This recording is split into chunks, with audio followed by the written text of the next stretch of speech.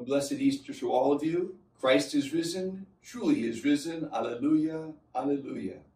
And as we work our way through this octave, this 8 days of Easter, we soon will approach the 8th day, also known as Divine Mercy Sunday.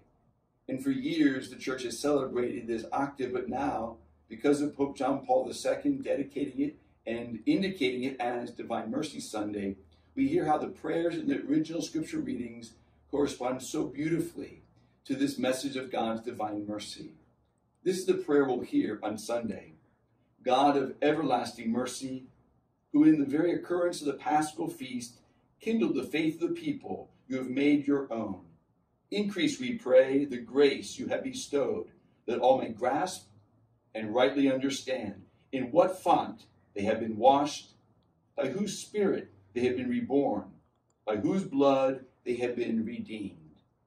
50 years ago on Good Friday, which was also April 19th, 50 years ago, just as it was this year, Sister Faustina received the indication to have the image venerated.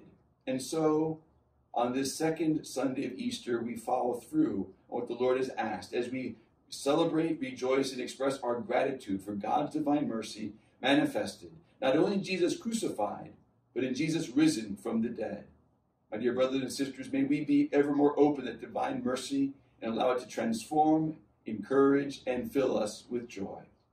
A blessed Easter to all, and may you share the joy of Jesus with everyone you meet.